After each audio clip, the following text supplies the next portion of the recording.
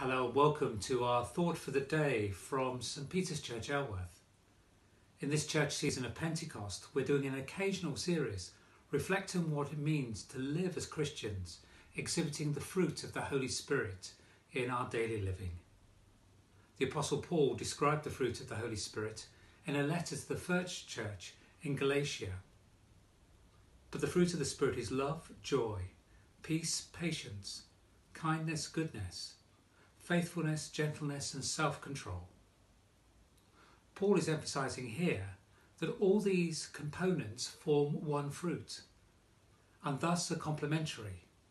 We can't choose between them.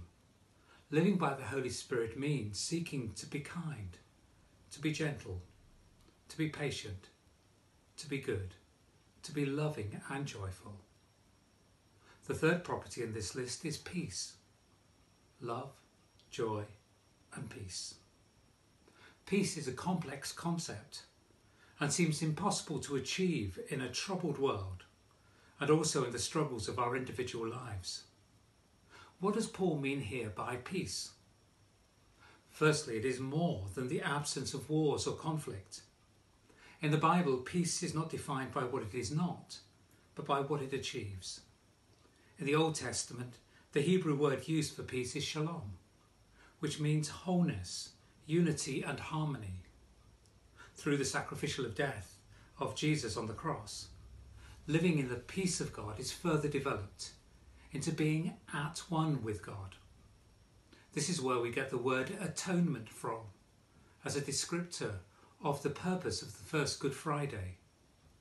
You see, the opposite of peace is not violence, but disharmony, a broken relationship, not being at one with. The peace Paul is describing here is rooted in our relationship with God. Our once shattered lives are again made whole, and we become in Christ what God originally intended us to be, at one with God and with one another. And the Holy Spirit equips us to live in this peace. God's peace is an experience, yes, but it is also visibly expressed in our lives, in the wholeness of our relationships with God and with one another.